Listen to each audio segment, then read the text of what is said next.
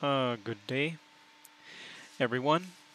This is a tutorial on how to export first off, and how to export the big files in PlayStation 3 Skate 3, and then how to export the PSG textures, and then also how to mod them and how to put them back in the the PSG files. So yeah, so this is how you do it. And yeah, so you're gonna need quick BMS with the um, Skate 3 BMS script, and I'll provide these in the description. Um, then you'll need to start quick BMS 4GB files. Double click it. Now find the script, and it's right here, or right here for me, whatever. Double click the script. Now it will prompt you select input archives. So what you do is you go to the your game. So right here I have the game, Skate 3, NTSC, jailbreak, whatever, USA.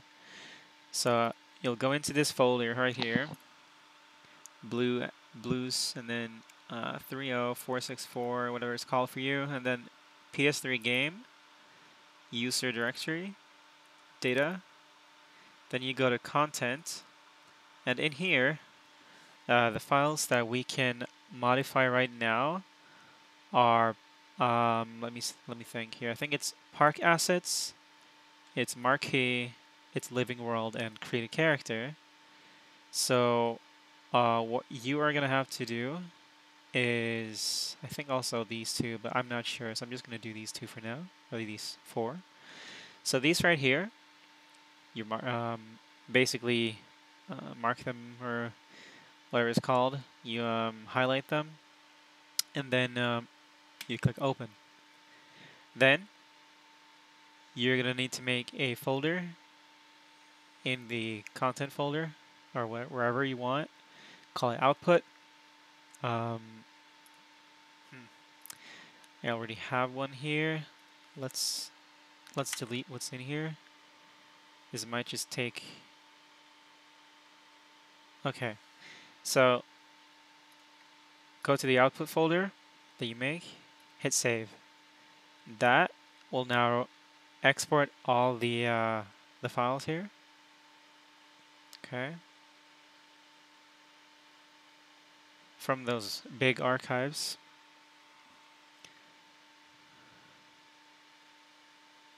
They're not very big, but they're called, the file format is, or the archive format is big. It's called big, so yeah. So we'll just let this uh, unpack the archive here. Shouldn't take too long.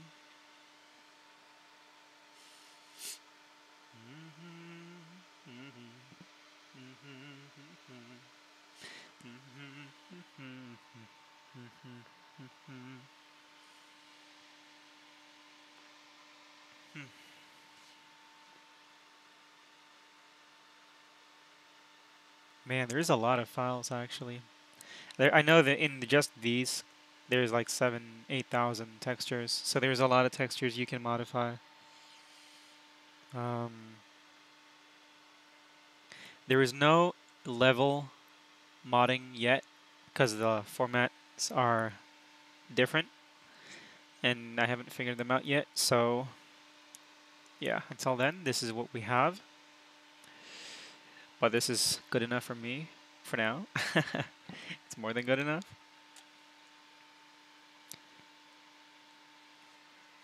Oh boy.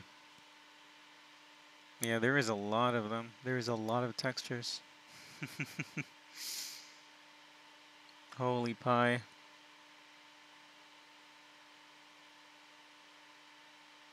Are you serious? Let's see.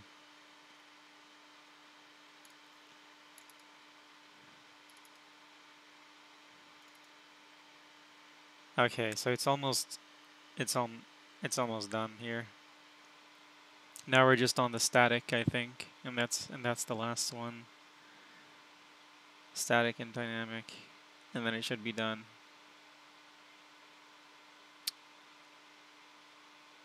Yes, there it is.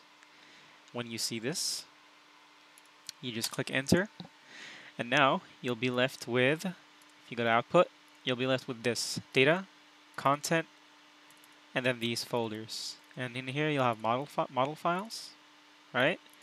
You'll have texture files. You'll have, that in all these folders, right? In here you'll have some other stuff that you don't need to worry about in recipe, but in static you'll have the same, and in vehicle you'll have the same. So these are all just texture stuff. This is the stuff that we can modify for now. So what you're gonna have to do now is you're gonna have to make a folder in your game folder that you call backup. Okay, now we want to take the big files from everything that we extracted. So these four: create a character, living world, marquee, and park assets. You want to drag and drop them into backup so you don't have them in this folder.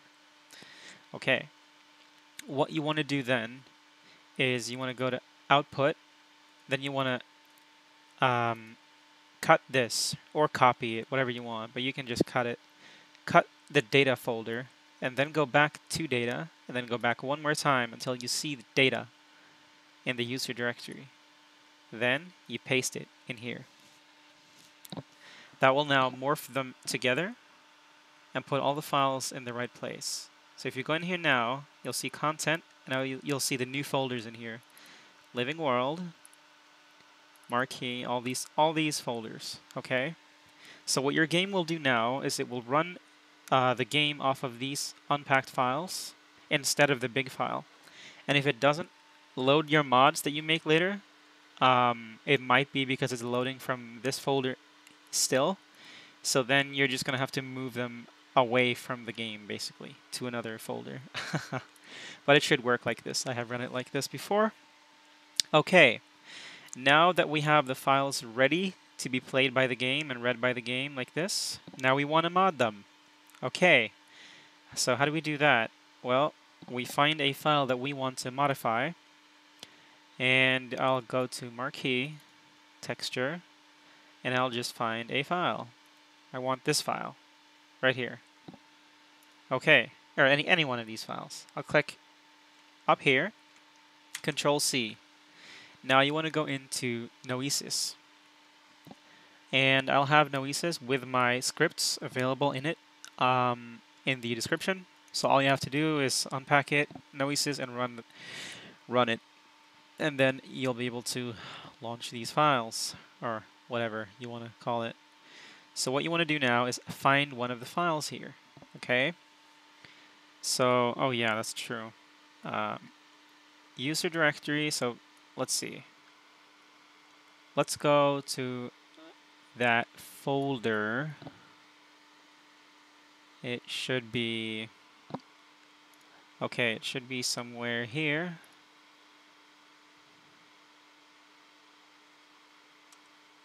Oh, here we go. And now we should be able to find it right there. And we'll go into user directory, data, content, then we'll go to marquee and texture. Okay. And that right there will now load the PSG files in here. And if you click on it, it'll say EA Skate 3 PSG 1.3, or sorry, 1.0 PS3. That is my script recognizing the texture format. So all you have to do now is find a file and double click it like this. Okay. So these are shoes. If you want to mod shoes, if you want to see these more clearly, by the way, what you can do is you can go into View, set background color, set it to black, and then set background color 2 also to black. Okay. If you do this, you'll be able to see it, I guess, a little bit more clearly on a couple textures. I guess not all of them, but It's up to you what color you want the view in. So let's see, something like this. So let's say I want to modify this board right here. Okay. So what we need to do now is we need to take this board. Okay. We need to hit export, and we want to export this this board. So what we can do here is we can hit browse, and we can make a folder somewhere. I guess let's make it, let's go to where we have the files. Let's make a folder called extracted modded or something. And let's save it in here. So let's save it as board 1, hit save. And then you want to main output type, you want that to be DDS, okay? And then you hit export. Export complete. Hit OK. Now you can close that. Now you want to go into the folder that you made. You'll see the DDS file. Okay. And so what I will do now is I will show you how similar these file formats are and how to modify them. So this is a DDS file, okay? If you want to know what type of DDS it is, you open it up into Hex Editor, and it will tell you it's a DXT5. It's a DDS DXT5. Okay? So what you can do now is you can compare it with the original file, which I'll find here in a second. Let's see. There it is. Open in Explorer. So if you want to compare it, you open them up like that. And then we'll do full screen.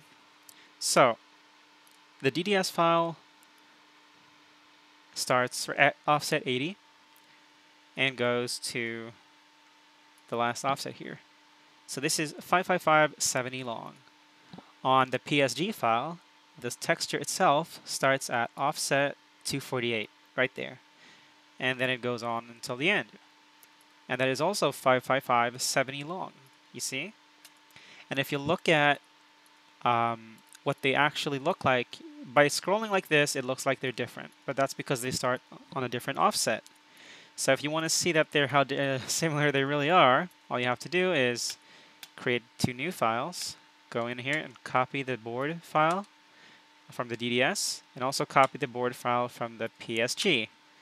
Now, go all the way to the top on both files, like that, and click between them. They are the exact same. So it is, in the PSG file, it is literally just a DDS file with a renderware header. So to modify this is really, really easy. All we have to do now is go to the DDS file that we exported, open it in our, preferably in paint.net, because it's really easy to export to the correct format with that. What we do in here is we want to mod this texture. I know though that if you open this up in Photoshop, you will be able to see it, you'll be able to see it way better, way more clearly. I think though that you can create a layer and layer it like that, and it should be easier to see what's going on. Let's see if we can do something. So let's highlight this. Let's make it a color to where we can see things a little bit more clearly. Yeah, it really is difficult to see everything clearly. Sadly.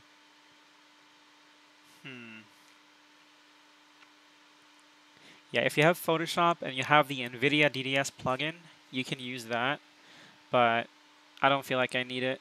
I feel like just having it like that or whatever, I can see where the board is. I can see where the graphics are and such. It's faint, but I can see it. So, okay. So what you want to do now is you want to modify it. You want to put some sort of text on it, some sort of a graphic, a new board, anything you want. So I'm going to make some text on here. Say GHFear. Of course, it's the wrong color here. So GHFear. Here we go. And then you hit save. And now, since we know that when we check here in the hex editor, we can see that this DDS file is a DXT5, right? Since we know that, we can go in here, we can save as DDS, and we will call it board1 modded.dds. Hit save. Then it will ask you if you want bitmaps, if you want to generate bitmaps or not. It'll also ask you here what format you want. So what you can do here is if it says it's a DXT1, you choose that. If it says DXT3, you choose that. And if it says DXT5, as it did now, you choose that. Then you hit OK, flatten, and it'll save. What you can do now, though, is you can press Ctrl-Z, and it'll give you back the layers, but still save the file. So here we have the modded file. So let's compare the file sizes. You see, the file sizes are the exact same. Okay, so if we open this up in the editor here, the data will look completely different, but the file size is exactly the same. So if we select the data right there, and right there, it should be 55570 long. In the exact same header, exact same format. So yeah. So now, if we want to modify this PSG file and put this modified texture in there, all you do is you select from in the DDS file, the modded DDS file, or the edited DDS file, you go from offset 80 to the absolute end, you copy that, you go to the PSG file, and you find offset 248. Okay? There will be an 08, and then there will be whatever. But it should be 248 offset. You see, if you click somewhere else, it'll change. Right here is 248. Then you go all the way to the end, you highlight it, you click delete.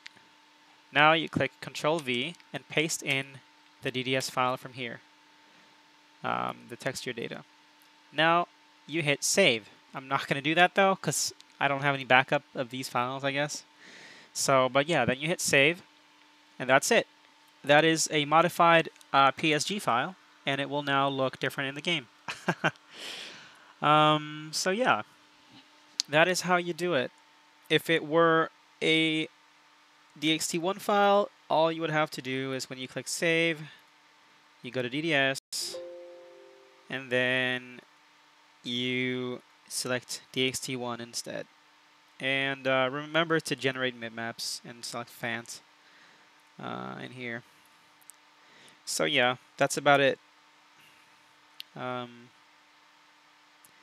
guess if there's an error with anything, try different bitmap settings here, but this should work. So yeah, it's pretty easy. All you have to do now is launch the game with the modified PSG file, and it will show you your new texture in game, because it will now run the game off of the unpacked files. That's about it for today, I guess. That's how to modify PlayStation 3 texture files. Thank you for watching, and peace out.